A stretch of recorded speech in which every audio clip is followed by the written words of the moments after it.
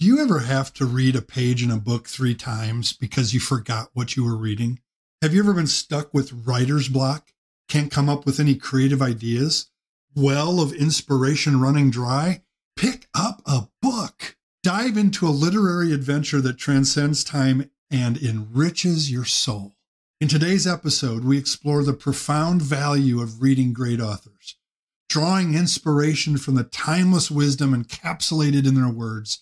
Tune in and embark on a literary expedition that promises to elevate your reading experience and deepen your appreciation for the profound impact of great authors. Get ready to unlock the treasures that lie within the written word. That's all coming up next, right here on Stop Doubting Your Dream. Stay tuned. Do you have a deep-rooted dream you long to pursue but are feeling held back by self-doubt, the possibility of failure, and the relentless demands of everyday life? Welcome to Stop Doubting Your Dream. I'm your host, Jeff Meyer, and each week I'll give you practical steps to turn your dream into a viable source of income so you can live without regret, reshape your future, and create the meaningful change you want to see in the world, all without leaving your day job. So if you're someone who's ready to stop doubting your dream and start living it, let's dive in. Welcome back. This is episode number 81. Reading is life. Reading is creativity. Reading is inspiration. Reading is life. Life is a grand narrative, and within the pages of books, we discover the tales that resonate with our own. Each word, each sentence is a heartbeat, and as we flip through the chapters, we navigate the highs and lows, the twists and turns, mirroring the rhythms of our own lives. Reading is an odyssey, a chance to live myriad lives, experience countless adventures, and find echoes of our own stories in the tales of others. Reading is creativity. Creativity is the heartbeat of human expression, isn't it? You are an original masterpiece created to be a co-creator with your creator. Within the vast realm of literature, we encounter the boundless landscapes of the imagination. Reading sparks creativity by transporting us to realms unknown, challenging our perceptions and kindling the fires of innovation. It's a canvas where words paint vivid pictures, inviting us to dream, to imagine, and to create in ways that elevate our thinking and expand the horizons of what's possible. Reading is inspiration. In the pages of books, we discover not just characters and plots, but also the profound power of ideas. Each sentence is a spark, and every chapter holds the potential to ignite the flames of inspiration. Reading inspires us to think, question, and to dream beyond the confines of our reality. It's a wellspring of motivation that empowers us to embrace challenges, pursue our passions, and embark on journeys of self-discovery. So, dear listeners, this episode is not just about words on paper. It's about the life, creativity, and the inspiration that pulsate within each paragraph of what we choose to read. So buckle up as we transition from the celebration of reading's grandeur to the intimate spaces of my own bookshelf. Each highlighted, dog-eared page and worn-out spine is a testament to the impact these books that I'm going to share with you in this episode have had on my life, my creativity, and my aspirations. My own reading story is a story of stops and starts, if I had to describe it, of seasons I would describe as voracious devouring of many books to periods of restless striving without any literary companions. One thing I've discovered is that during those periods of dryness, of overwhelm, lack of productivity, lack of creativity, and lack of motivation, I wasn't reading. The other thing I would note is that when I made reading a habit, for example, when I made it a part of my morning routine or my evening ritual, I was inspired to try new things.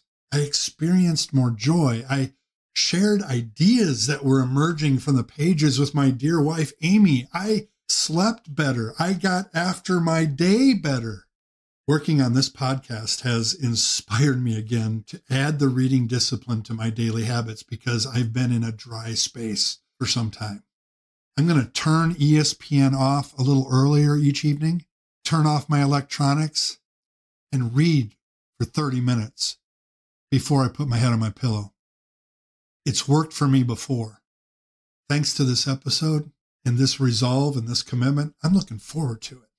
So without further ado, here are 10 reasons I read. And just for fun, a book I've read that I treasure that illustrates each point. Okay? Reason number 1, reading broadens our perspectives. Great authors can help readers to broaden their viewpoints, fostering a deeper understanding of diverse ideas and worldviews. The book is an example of broadening perspectives, is one called The Color of Compromise. The subtitle is The Truth About the American Church's Complicity in Racism by Jamar Tisby.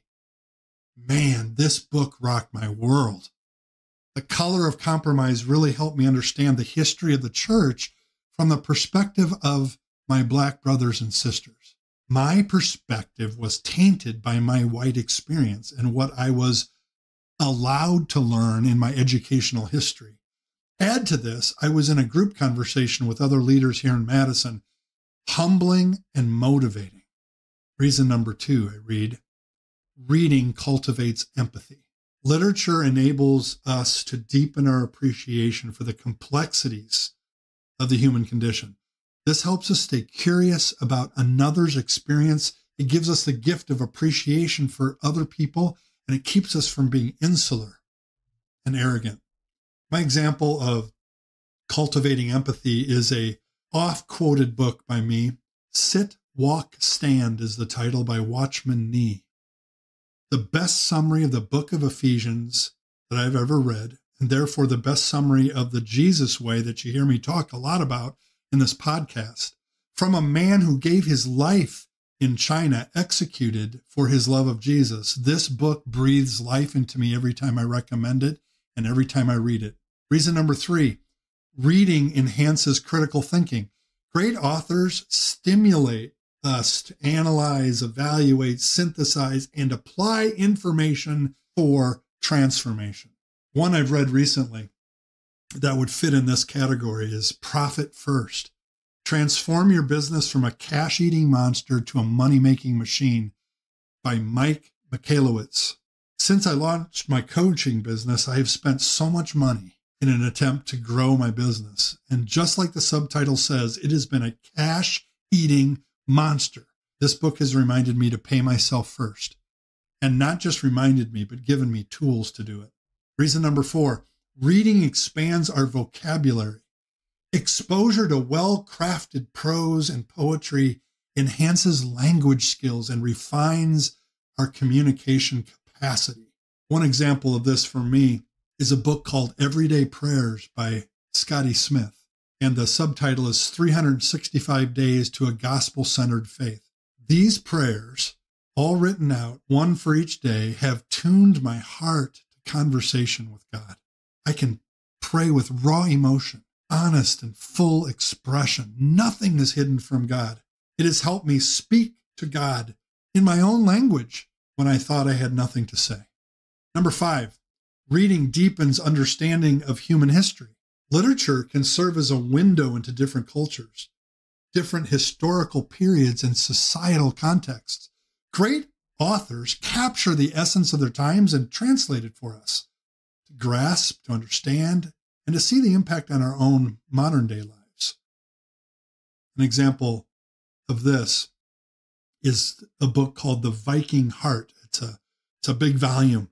Now, the subtitle is How Scandinavians Conquered the World by Arthur Herman. A gift from a friend in preparation for a trip to Norway that hasn't happened yet, by the way. I had no idea the influence that my forefathers had on the entire world. Absolutely amazing. The scattered Scandinavian influences everywhere. Their passionate search for freedom, their love for community, their fearlessness in the face of harsh and unforgiving environments are still alive today. In me, for example, and in so many others. It reminds me that history is not merely a study of the past, but a deep dive to help me and help others understand the present. Number 6, reading inspires creativity.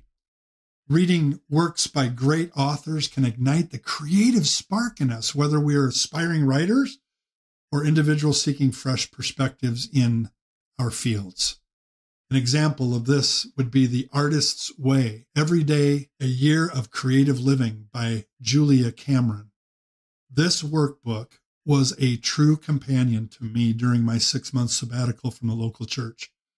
With its writing prompts, it helped me journal consistently. It helped me discover and uncover deep truths about myself, the narratives that I was speaking, and it gave me permission to celebrate and to be gracious to myself. Reason number 7 for reading. Reading helps in navigating complexity. Life is so complex, and it's filled with so much ambiguity. Great authors offer us guidance in navigating the intricacies of life. Seth Godin's book, The Dip, a little book that teaches you when to quit, is an example that I would use in this category. So many times in the entrepreneurial journey, I have wondered if it was time to quit. This little book is gold. Such a simple formula to help me decide whether to quit or keep going. And I'm still going. So there's that. Reason number 8, reading shapes and articulates personal values. Books can help us reflect on our own values, beliefs, and sharpen them. An example of this for me would be Paul Sparks's book, The New Parish, How Neighborhood Churches Are Transforming Mission, Discipleship, and Community. This book has given words and principles to my missional heart and leadership. It has sparked the creation of a new venture called Neighboring Life. You can check it out at neighboringlife.com if you're interested. And it's shaped our church's vision that we call Household Wells. Number 9, reading can help us escape and relax. Great authors transport readers to different worlds, offering a form of relaxation and a temporary respite from the stresses of reality. Just like you, sometimes I just need to escape.